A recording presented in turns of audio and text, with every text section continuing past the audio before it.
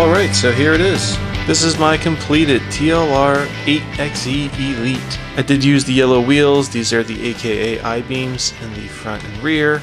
Use the yellow sticker package, kind of the neon yellow greenish sticker package. That comes with the kit. Just accents these wheels and makes everything flow together real nice. And overall, I am very happy about the way this thing turned out. Great build, very high quality.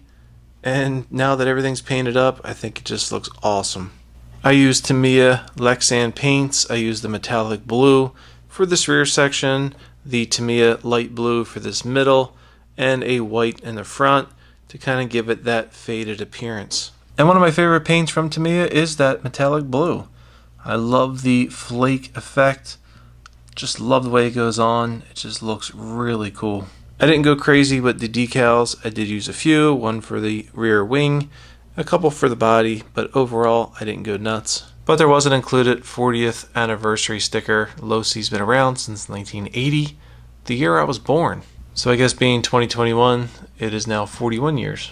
On the inside you can see everything went together real nice. I got the ESC and the motor combo. Everything went together real well. There's a 15-tooth pinion included with the kit. So I did marry that up, mesh all that up. Now for now I used XT60 plugs. I thought I had 90s. I cannot find them. So I put some 60s on here. I purposely left this wire long just in case I decided to cut this back and put some 90s on there eventually. But to get me going, to get things started, I used the 60s that I had available. Now the servo, I did have to jam in a little bit because of the servo bracket, the way things are mounted in. I felt like I kind of forced it in there, which isn't maybe the best thing to do.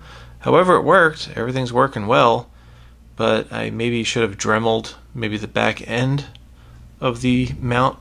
Techno has a similar setup, and I just always feel like I'm jamming the servos in there. So if I'm doing something wrong, not really sure what I'm doing wrong, but I just feel like they should give you a little bit more room for that plug that comes off of the servo. Losi includes a plastic servo horn with kind of a metal insert. I just kind of skipped all that, and I used a Techno 25-tooth servo horn that I had available. And I used one of the option parts. The kit comes with kind of a blue rubber piece, but I went ahead and installed the optional spring for the steering rack. I really like the included carbon fiber top mount piece for the center diff, and this receiver box left plenty of room for my receiver and all of the wires. Now I do have a camber tool, so I did set the camber to -2, and I also set the toe for the front wheels. So now that everything is in place, the last thing I really need to do is to get the ESC programmed. I was going to borrow a program card off of my neighbor, Backyard RC, but I decided to go ahead and purchase my own. Now this is the HobbyWing OTA programmer. I can hook this up to the ESC and then control everything from my phone. So to get this ESC programmed, it looks like all I need to do is go ahead and remove the little piece up front here, and then plug the module directly into the ESC. This is the Redline battery I showed you before. There are 2 bullet plugs that go on either side. I just went ahead and soldered some wires on there and put an XT60 connector at the end. And on my iPhone I installed the HobbyWing Link version 2, and when you fire up the app it's going to ask if it can use Bluetooth, which I will need to let the app do. Alright, so safety first, I did put this up on a Crawler Innovations cell block just to get the wheels off of the table in case this thing decided to take off on me. I'll go ahead and get my radio fired up, and I'll get the car plugged in, which is really hard to do with one hand. Alright, and last thing to do is to go ahead and hit the power button.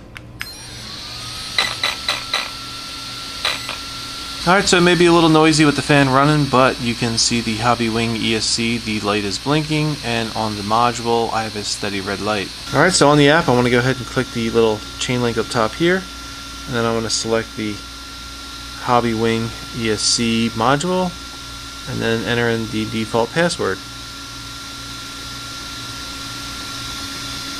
So with that now connected, I have 4 little boxes at the bottom. I have parameters, firmware update, data log, or settings. I'll try firmware update, see what happens. Now the model is the car ESC, hardware version Xerun XR8 Pro G2, firmware version XR 5.4 5.03. Target version is the 5.4.03. So at the bottom I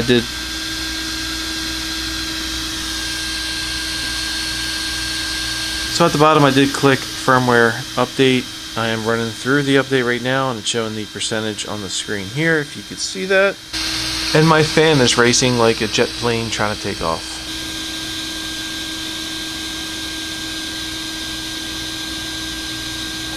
Alright, so a message just popped up that my firmware upgrade was successful, so I'll hit confirm.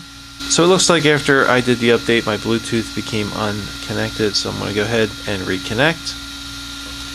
Default password. So now that I'm reconnected, I'm going to hit parameters, and I'm going to go through my menu. Now, the first thing I'm going to look at is running mode. It says forward with brake. I want to go ahead and change that. I want forward, reverse with brake.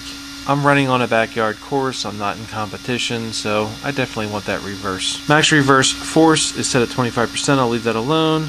LiPo cells, it says auto calculate, so yeah, I'm going to just go ahead and leave that.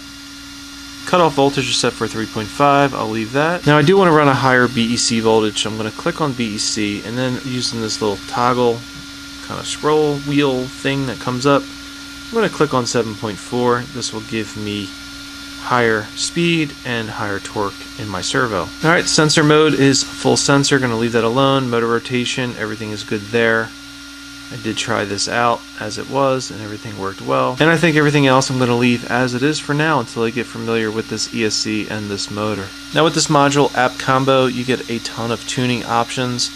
Very, very cool. If you have any suggestions or anything I should be looking at or doing, please let me know, but for now I'm going to leave things as they are, besides the few changes I made, just until I get familiar and comfortable with everything. Now the last thing I want to do before I leave this app or leave this, say, screen is hit save.